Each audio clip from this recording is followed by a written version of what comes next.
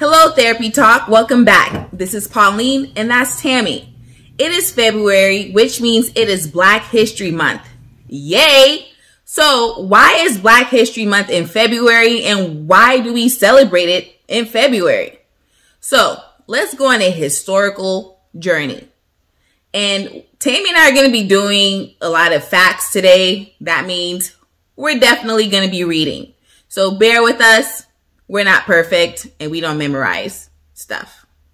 Okay, so first fact is W.E.B. Du Bois, leader, civil rights leader, and co-founder of the National Association for the Advancement of Colored People, also known as NAACP, was born on the 23rd of February. And the NAACP was founded on February 12th, 1909. Another fact, the 15th Amendment was passed on February 3rd. And so this is a right to vote for everyone. That didn't really happen. So the next one would be the first African-American senator, Hiram R. Revels, took his oath of office on February 25th, 1870. After being refused service, a group of African-American college students remained in their seats. At a Woolworth lunch counter in Greensboro, North Carolina, and this was on February 1st, 1960. And the last information I have for y'all is Malcolm X was assassinated February 21st, 1965. So this is just a little piece of history I just provided for y'all. Let's talk to Tammy. Wow, yeah, I had no idea that many things happened in February, but also we need to pay homage to the queen herself. She was born in February too. This queen? Me? So we're going to add Pauline to that list. Yes, you. Yes. And it's going to be your birthday soon, girl. I'm so happy that we're going to be celebrating that soon. All right, so let's move on. So what are we going to expect today? We are here to appreciate, celebrate, and admire as we're celebrating Black History Month while celebrating mental health, because that's what we do. We're the mental health channel. While you're here, hit like and subscribe and share our content. That's how we get our messages out to everybody else. So we're going to highlight 5 prominent individuals who made a significant contribution in the mental health field. We're going to have a discussion about mental health and African American and Black Americans, and then stay till the end when Pauline and I are going to have some questions and answers. So Pauline, do you have any facts? A lot of times we like to share facts with our talkers. We do. And I know I mentioned like facts in the beginning, but yes, we have more facts. We just cannot get enough of facts. So facts. The first one, something I want to just highlight is the fact that African Americans are more likely to experience social circumstances. Facts, right? So this is this information is from a study that was gathered in 2017, which stated that in 2017, suicide was the second leading cause of death for African Americans ages 15 to 24. That's really sad. It also states that the death rate from suicide for African American men was more than 4 times greater than African American women, which I find that to be pretty strange, but that's some scary statistics and facts there. Yeah, I wonder what the correlation is in that. Yeah, that'd be interesting to find out. The next fact I have is that African Americans tend to rely on family, religious, and social communities for emotional support rather than healthcare professionals. Yeah. Okay. Mental health is also stigmatized in the Black or African American because they want to pray away the illness. Pauline, can you kind of share what that means a little bit? Yeah, I mean, in my, culturally for me, I come from a family where prayer is number one. If you're having a hard time, go pray. If you need something, if you want something, have you prayed? Yeah. So that's usually what would happen. And I'm not against that at all. And so I can see why, like, the phrase of pray your mental health, your mental illness away, is a thing. I mean, we historically had to rely on religion and spirituality through like tough times, you know, so I 100% like can understand that. But at the same time, if you have a cut on your hand, simple as that, you're not going to pray it away. You're not going to pray that the blood stops, right? So that's my take on that. Thank you. Because I read that and I was like, I think I'd like to have you to expand on that a little bit. Thanks for that. So the next thing we're going to do is we're going to talk about prominent people. Pauline, who do you want to highlight first? Ooh, yes. So Dr. Mamie Phipps Clark. First of all, this queen was the first African-American woman to earn a PhD in psychology from Columbia. Queen, yes. And her groundbreaking research, the doll test, alongside with her husband, was about the impact on race and child development, which was so influential for the Brown versus Board of Education in 1954. Cool. So you said that, but what is the doll test? The doll test. So it's a very interesting research that she did, she and her husband, and I totally added the link below. So check the description. The link is in there. But basically what she did was present a black and white doll to kids.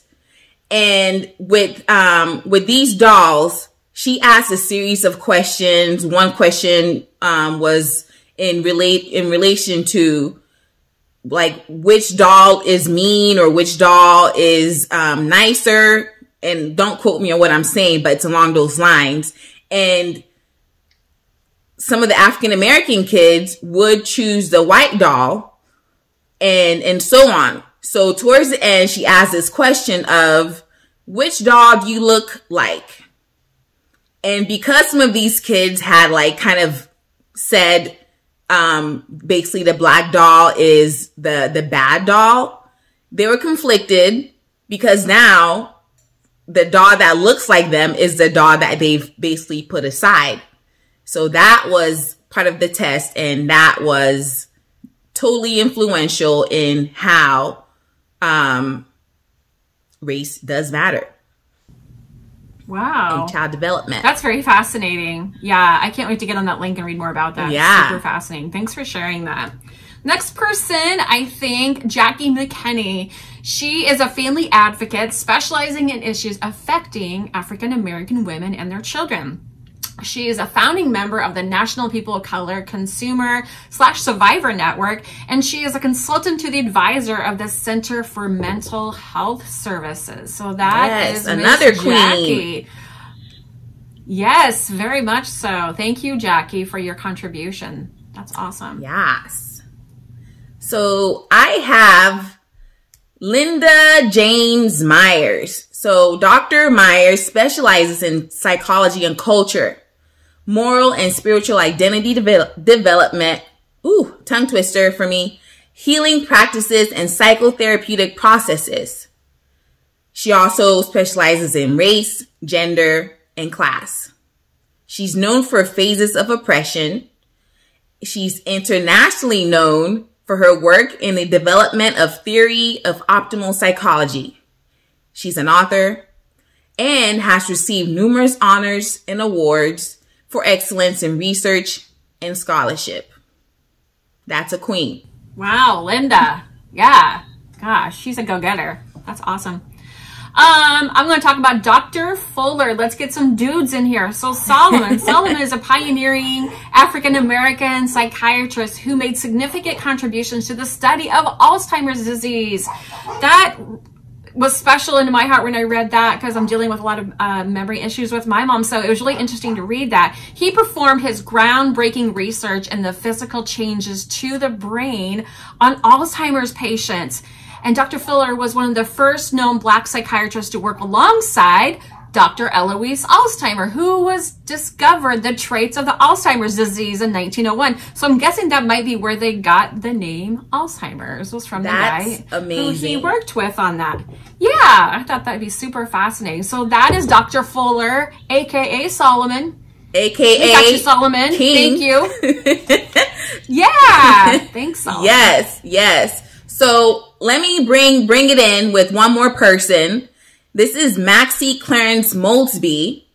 And Dr. Mouldsby was the founder of the psychotherapeutic method, rational behavioral therapy. I had to take my time to say that because why not take my time?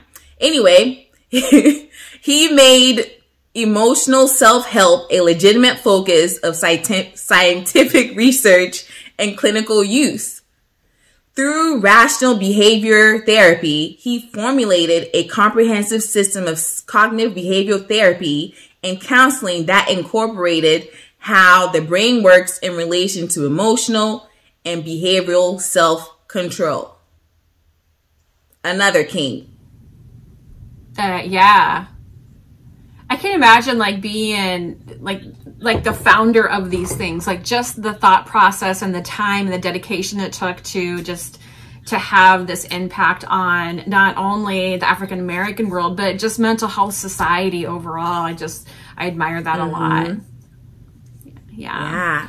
So that brings us to, I think, are you okay with doing some question and answer? Me being the questioner, of course. Wait. Are you okay with that? So you're about to interview me?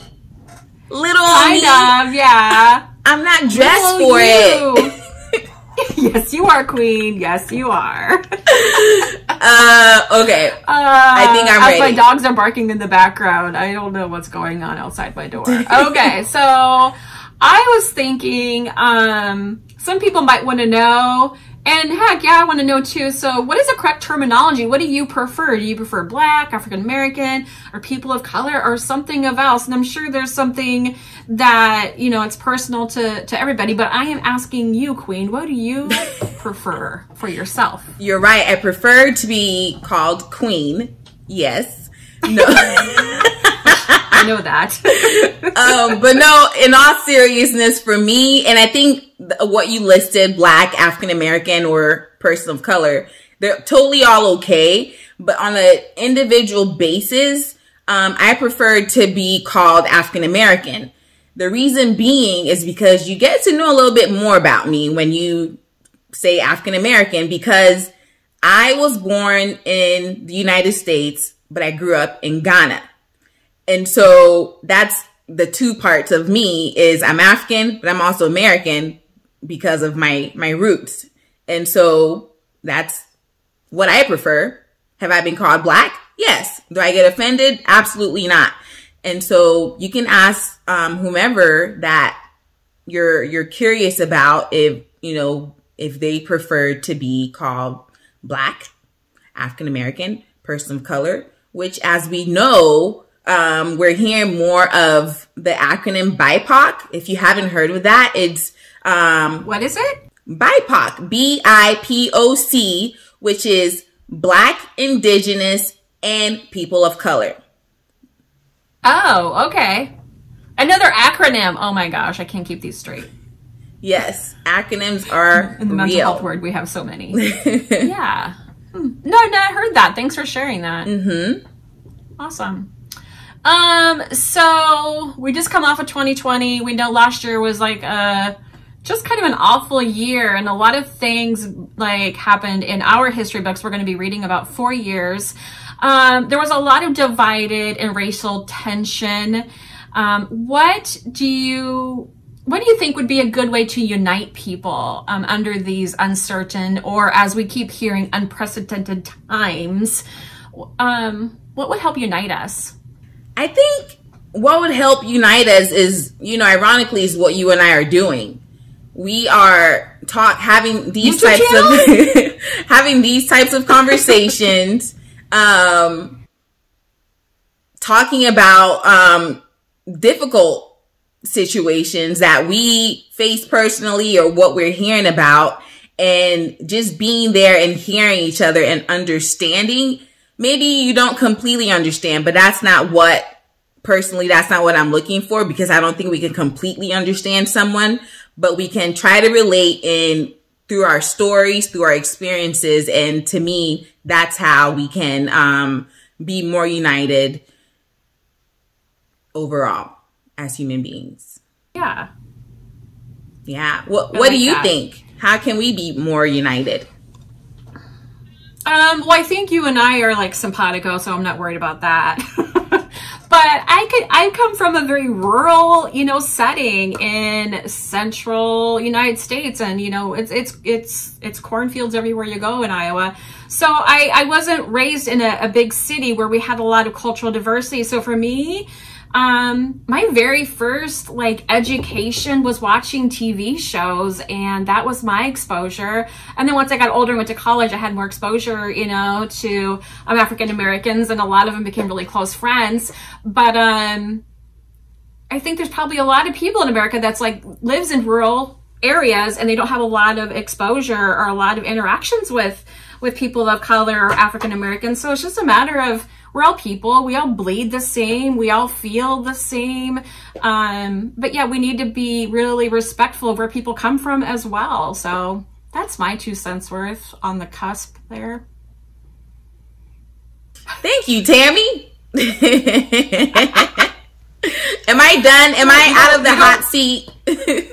You are. You put me in the hot seat too. It's dangerous because I just ramble and then I just keep looking for words as I'm talking. And I'm like, oh yeah, let me use that word and that word. So sorry, I missed a question. I was going to ask you, so what has been your experience in providing therapy as an African American? Okay. I would say it's interesting. And I say it's interesting because I didn't realize my role as an African American therapist until I moved from Texas to Oregon. And it became more prominent because people are specifically working with me as a therapist because I am African American, Black, however you want to phrase it. And it really puts me in a position of, okay, this is how you're showing up to people in a therapy session. They see you as Black and they're working with you because you can relate to them on certain topics, and they are going to be more open to share certain things. So it's pretty interesting. It's pretty amazing. It's pretty humbling too. And I'm honored to be in that space with people. And I think it's also courageous for them to reach out in a way that that's what they're saying is, you are African American or you're Black, and I want to work with you specifically. And I'm like, wow, thank you for choosing me. Yeah. Yep. And you could probably provide, you could probably provide things that other therapists can't provide in that aspect. So it's probably just what they need. Yeah. So we need more of us out there.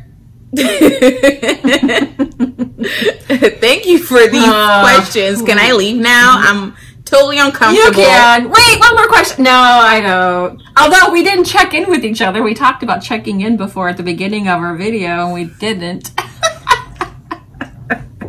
When are we gonna do it right? It's okay. This has been Therapy Talk with Tammy and Pauline. Thanks for tuning in, and we will talk to you next week.